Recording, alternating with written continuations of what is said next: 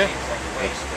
Here we are in the chaos of Oshkosh, and in our workshop here we are showing how to use Oratex correctly, and we are showing how it's a typical motion of drawing it out and pulling it tight and using the heat gun to get the heat in there and tacking it down and making a wrinkle-free compound curve and getting it on there correctly and even quickly so, and you see that there's no relief cuts that are necessary. It pulls around the compound curve easy and forms in a three-dimensional way quickly and easily with the heat gun,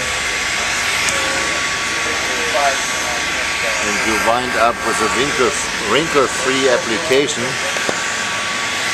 easy, quick and on the first go.